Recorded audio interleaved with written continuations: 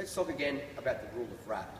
R, recognise. Remember, we need to recognise where the bullies hang out and do our best to stay away from there as much as possible. A, avoid.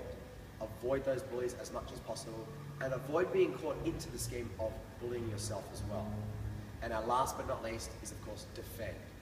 When it all comes down to it, you have the right to defend yourself, whether it be verbally or physically.